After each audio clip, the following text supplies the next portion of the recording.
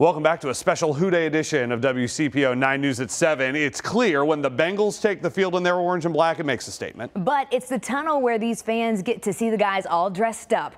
We found the man who's responsible for some of the most stylish suits you've seen on our Bengals. It is fun. I mean, I'm not going to sit here and lie. I mean, it's a hell of a lot of fun.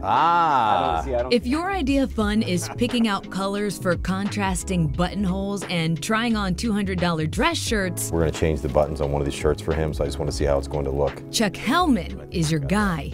He's been making men in greater Cincinnati spiffy for more than 10 years. Check the numbers. More over there and more on the back wall, so I've got a few hundred. He's dressed big names in town. A current red, Ellie Dela Cruz is here. Luke Fickle, who I've dressed in UC and now Wisconsin. Down to your average Joe. Of course, we'll start with Joe Burrow. Hellman dressed the star quarterback his first year in Cincinnati, calling up his dad to call dibs on the first-round draft pick. I met Joe at his parents' house in Athens, Ohio, and we talked about what he wanted to look like in his first year in a Bengals uniform. Smart, stylistic, super clean. And Joe's tunnel outfits were getting likes from more than just fans.